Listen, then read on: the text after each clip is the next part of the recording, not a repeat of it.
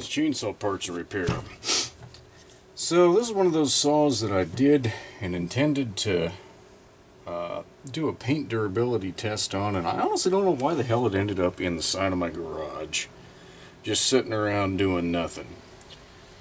But it serves a purpose today, as it has in the past.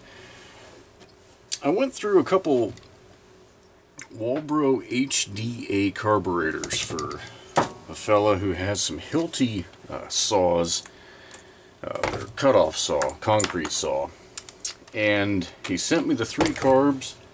I went through each one, was comfortable, each one was good. He sent 2 back saying that only 1 would run, and I don't really have anything appropriate to test them on. But I'm hoping that I can at least bolt it up well enough on this 360 to see if I can make the thing run. Throttle linkage, choke linkage, all that crap's not going to hook up. I don't care. I need a saw that has a vacuum port for actuating the carburetor, and I need it to seal up, and an HDC and an HDA, while different, I'm hoping aren't so different that I can make this little experiment work. I hadn't run this thing in quite some time.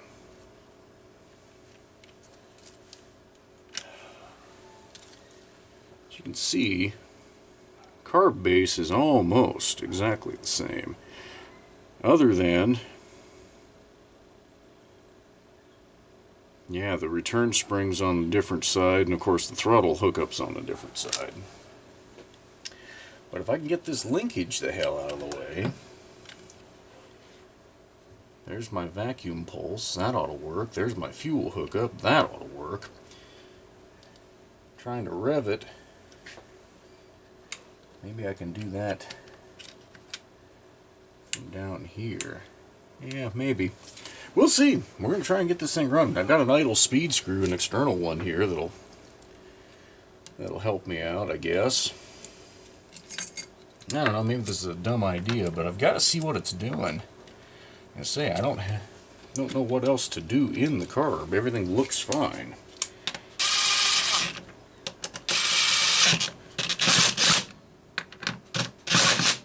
Okay. Maybe I didn't want to use that plate. Damn. This is going to be a tight angle here. Alright, that's not going to work. Not at all. So I'm going to need an extension hose and hope I can marry all that up. This may be ridiculous. Actually, let me rephrase that. I know this is ridiculous. But you got to get creative when it comes to testing sometimes.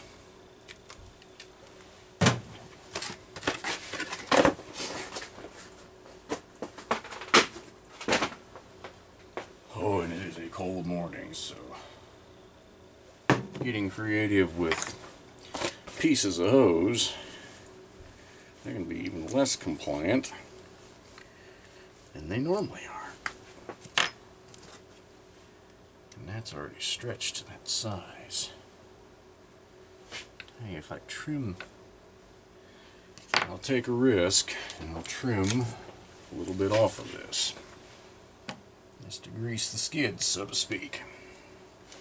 I think I left enough extra to hook that other carb back up. If not, I guess I just created more work for myself.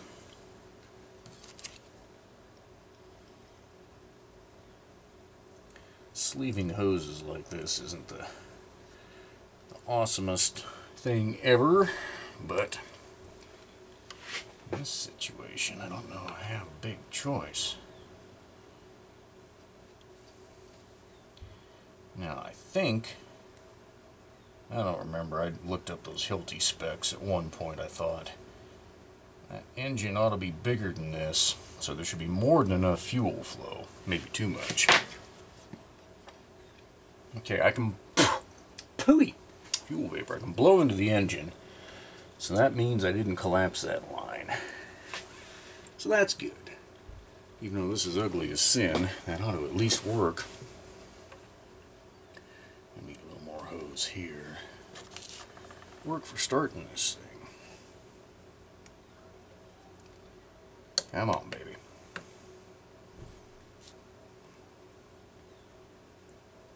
Alright, that is too, damn it, too tight. I'm gonna have to stretch that back in. Should be alright. Here goes nothing. Let's see what the hell happens. I'm gonna look for fuel to draw first. Just drew fuel. One pull. So, get this idle speed up about as high as I can get it.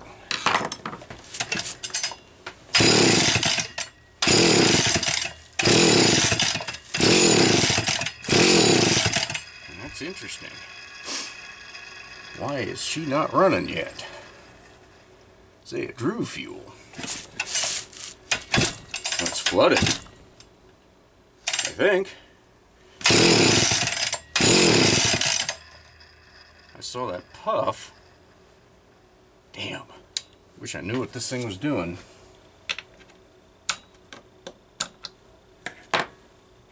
Well, there's one way to find out. I never heard it try to pop. But if it's flooded, we'll make it good and flooded. Oh yeah, she's... Do you think maybe I ought to turn on the switch? How brilliant was that?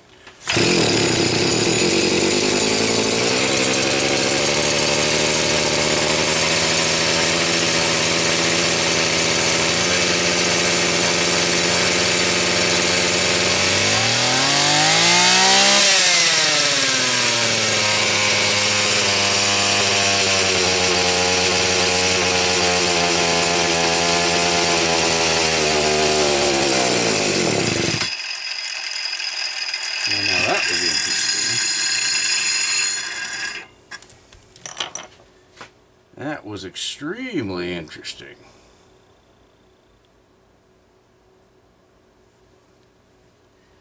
That leaned out. I'm wondering if the high-speed check valve is bad.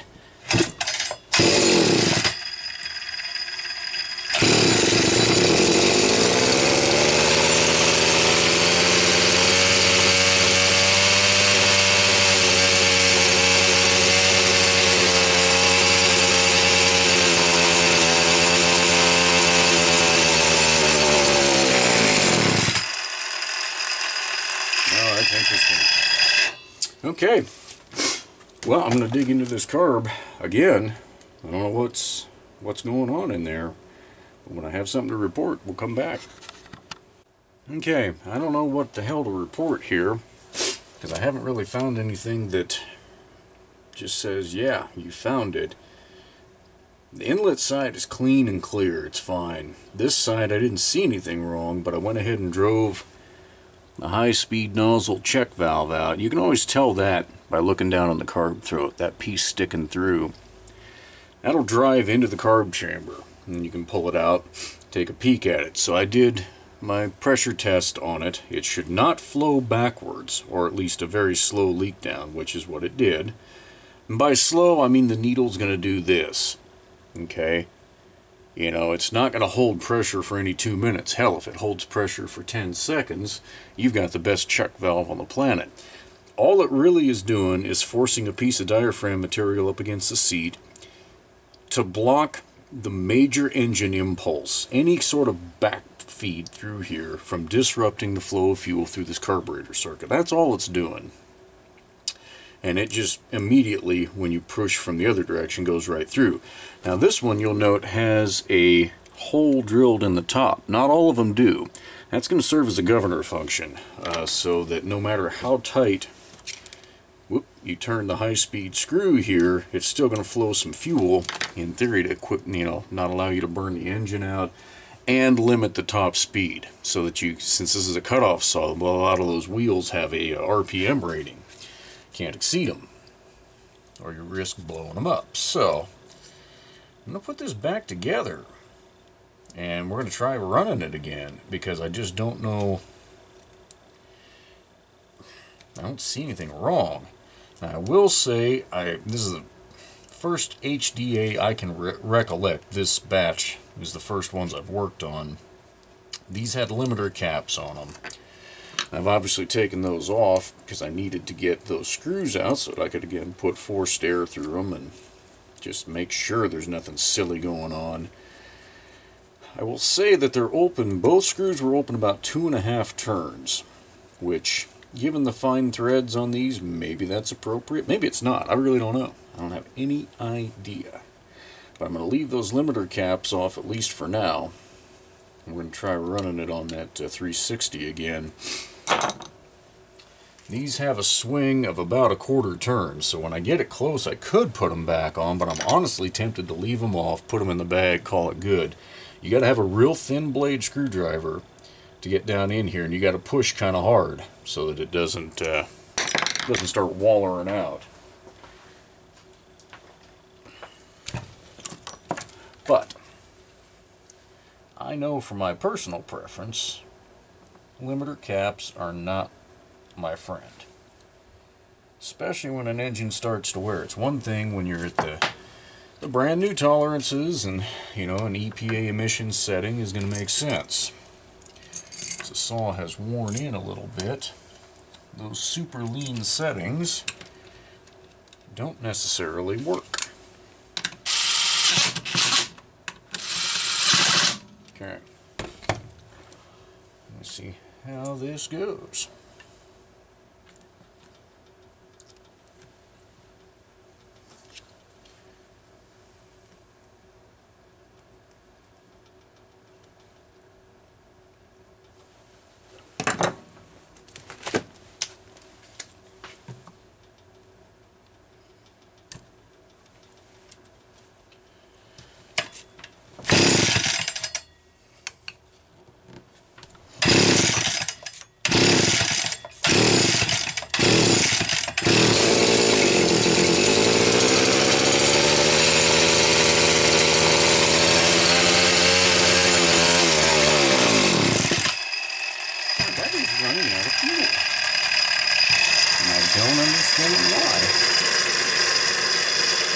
How far open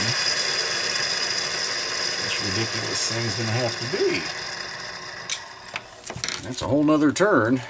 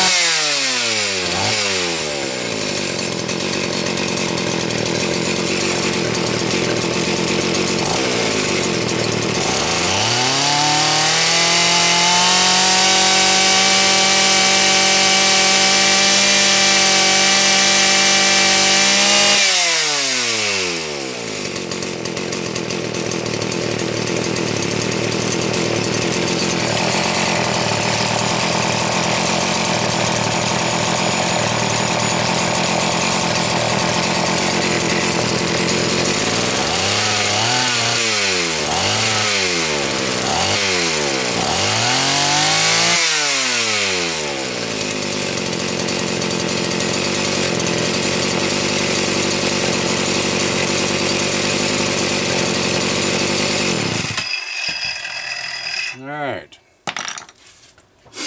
Well, I don't know if just simply readjusting that is all that may. I mean, it is, obviously. It died the first time. Here at leaning out. So that puts this at about 3 turns open, which is at least a half a turn beyond what the limiter caps would allow where it was set. So I've made my decision. I'm going to leave those off. Stuart, if you want to put them back on, once you've got your saw tuned, I'd put it in the middle of the adjustment so that you had some direction on both sides in the future. But I guess I'll dink around with the other one, do the same thing, pop those caps off, make sure it'll do this, and I'll get these heading back to you.